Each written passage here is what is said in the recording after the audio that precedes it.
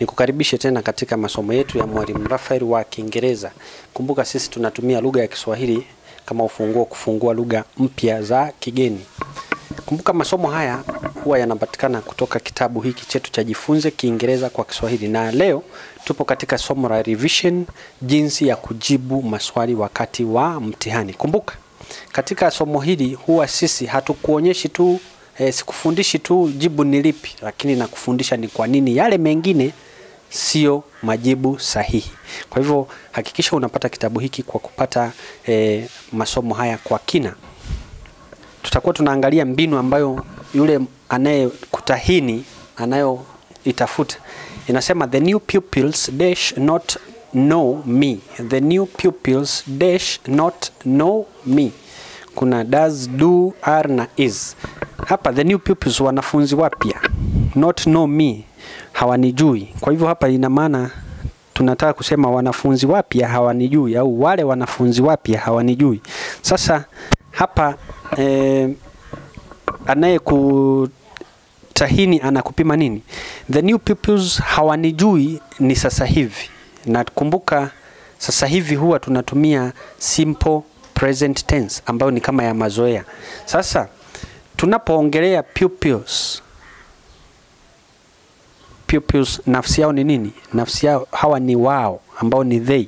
Sasa utasema they does, au utasema they do, au they are, au they is. Kwanza huwezi ukasema they does kwa sababu neno lenye es halitumiki na they, maana hawa nafsi yao ni they. Hatuwezi pia tukasema they is.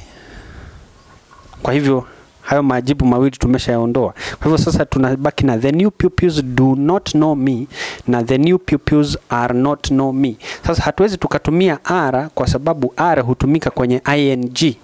Kwa hivyo tunabaki na jibu letu ambao ni sahihi kwamba the new pupils do not know me. Twende sentensi ya pili. The thief escaped dash the window. Sasa hii ni grammar. Hiyo ilikuwa ni tense, lakini huku ni grammar. The thief escaped dash the window. Hapa unatahiniwa neno escape. Escape ni kuchomoka au kukimbia au kuchoropoka. Yaani mwizi alichomoka kupitia dirisha. Sasa escape hufuatwa na nini? Escape huwa halifuatwi na neno in. Escape, tukisema the thief escaped in the window, ina maana mwizi alikimbilia ndani ya dirisha. Sasa dirisha haina ndani yake, kwa sababu dirisha ni ule uwazi. Huwezi ukasema niko ndani ya dirisha, maana hutoshei humle ndani. Kwa hivyo hatuwezi tukasema escaped in the window, hatuna in the window. Tukisema the thief escaped through the window, through kupitia dirishani. Tunasema the thief escaped through the window, hiyo ni sahihi. Tukisema the thief escaped over the window, over ni juu ya. Sasa kama juu ya dirisha huwa hakuna uwazi, juu ya dirisha huwa kuna tofali alafu na paa. Kwa hivyo hakuna vyovyote vile tukasema juu ya dirisha, maana dirisha linapoishia huwa haliishii hapo. Kwa hivyo hatuwezi tukasema mwizi alikimbia juu ya dirisha. Na pia hatuwezi tukasema the thief escaped on the window. On ni juu ya, yani hivyo vitu vimegusana. Ina maana kama hili ndio dirisha, ina maana on ni hapo juu. Sasa huwezi kusema ati mwizi alikimbilia juu ya hapa, hili ndio dirisha akakimbilia hapa juu on. Kwa hivyo ndio maana haya majibu matatu sio sahihi. Jibu letu sahihi tunasema the thief escaped through the window. Twende swali linalofuata. My sister's daughter is my sister's daughter is my, mtoto wa dada yangu ni nani kwangu. Sasa hapa tunapima kitu kinaitwa kinship relationships. Kama una kitabu cha Jifunze Kiingereza kwa Kiswahili utakuta pale kuna majina kama 50 ya undugu ambayo tumeandika cousin ni nani, nephew ni nani, great grandfather ni nani, great uncle ni nani, grand uncle ni nani, utakuta yako pale. Sasa mtoto wa dadangu huwa anaitwa niece. Sasa hapa kwetu Tanzania tumezoea kusema ukiona mtoto wa dadako unamuita auntie. Kama ni wa kiume unamuita uncle, ujue yule sio auntie yako, sio uncle yako. Unapofika kwenye Kiingereza, yale mazoea yetu ya hapa kwetu tunayaacha. Mtoto wa dadako wa kike anaitwa niece. Hata angekuwa ni mtoto wa kakako lakini ni wa kike, bado angeitwa niece. Kwa hivyo niece ni nani? Niece ni mtoto wa kike wa kaka yako au wa dada yako au wa mdogo wako au wa mdogo wako wa kike au wa kiume. Cousin ni nani? Cousin ni mtoto wa shangazi yako au wa mjomba au wa mama mdogo au wa mama mkubwa. Kumbuka kwa Kiingereza hatuna mama mkubwa, mama mdogo, hatuna baba mkubwa, baba mdogo, wote ni uncle na aunt. Sasa watoto wa uncle na aunt ndio wanaitwa cousin. Nephew ni nani? Nephew ni mtoto wa kiume wa kaka yako au wa dada yako au wa mdogo wako au wa mdogo wako wa kike au wa kiume. Kumbuka katika Kiingereza hatuna ati mdogo wangu au nini. Kama ni brother awe mkubwa au mdogo kukuzidi ni brother yako. Lakini sasa ukitaka kuongea labda kwamba yeye ni mdogo unasema younger brother au elder brother. Lakini brother kwa Kiingereza ni ndugu yako wa kiume mnayechangia baba na mama, awe mdogo kwako au awe mkubwa kwako. Sasa mtoto wake wa kiume ndiye anaitwa nephew. Kwa hivyo huwezi ukasema cousin, huwezi ukasema nephew. Aunt ni nani? Aunt ni dadake au dadake baba yako au mama yako, awe mkubwa au mdogo kwake, yule ni aunt. Kumbuka kwa Kiingereza hatuna mama mdogo wala mama mkubwa, wote wanaitwa aunt. Hayo yote utayakuta katika kitabu chetu cha Jifunze Kiingereza kwa Kiswahili. Kwa hivyo my sister's daughter is my niece. Tuangalie namba 4, I am the dash of all the girls. Sasa hapa neno linalopimwa ni hili all. All the girls tunamaanisha kwa wasichana wote.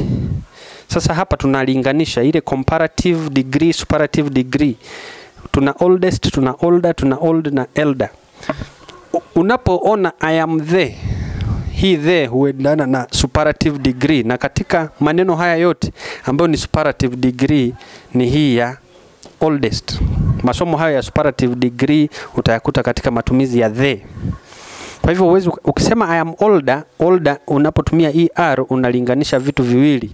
Kwa hivyo hii haiwezi, hapa tuna all the girls ni wasichana wote, kwa hivyo ni zaidi ya wawili. Huwezi ukasema I am the old kwa sababu hapa hulinganishi. Labda tu useme I am old. Mpaka hapo ndio inaishia. Ukitaka kutumia older labda useme I am older than Fatuma.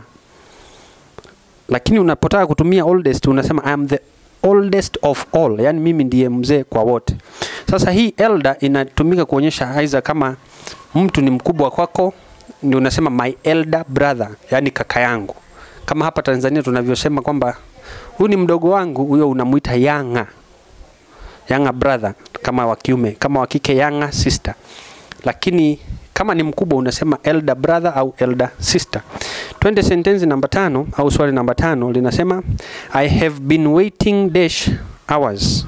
I have been waiting dash hour. Hapa tunapima matumizi ya neno for na since. Sasa tuna for ngapi? Hii ni for ya 4. Je, unaweza kusema I have been waiting, nimekuwa nikisubiri 4 masaa? Hapana. Hii haiwezi ikawa sahihi. I have been waiting since hours. Nimekuwa nikisubiri tangia masaa? Hapana. I have been waiting many hours. Nimekuwa nikisubiri mengi masaa? Hapana. I have been waiting for hours. Nimekuwa nikisubiria kwa masaa. Hii ndiyo sahihi. Nimekuwa nikisubiria kwa masaa. Sasa hii many ingekuwa sahihi kama tungetanguliza for. Tukasema I have been waiting for many hours. Hii for ya hii sio for ya 4. Lakini kwa sababu hakukuwa na neno for, hii many haiwezi kutumika peke yake. Kwa hivyo unaposema I have been waiting for hours, nimekuwa nikisubiria kwa masaa. Twende swali letu la mwisho, linasema a stitch in time dash. Hii ni methali. Kumbuka kwa Kiingereza pia tuna methali. A stitch in time dash. Huwa jibu lake ni a stitch in time saves 9. A stitch in time saves 9. Yani ina maana nguo yako ikichanika ukaishona ule mshono mmoja, unazuia isije ikachanika ukashona mishono 9. Ni kama ile tuangalie swali la mwisho linasema a stitch in time dash. Hii ni methali hii, na methali haina majibu mawili. Kwa hivyo a stitch in time jibu lake huwa ni saves 9. Stitch ni nini? Stitch ni mshono. Hapa tunasema a stitch in time. In time yani ndani ya muda unaofaa. Kwa hivyo nguo yako ikichanika, ukiweka ule mshono ndani ya au ukishona ndani ya muda mwafaka, inakuzuia usije kuweka mishono 9. Ina maana haitachanika zaidi kiasi kwamba cha kuhitaji mishono 9.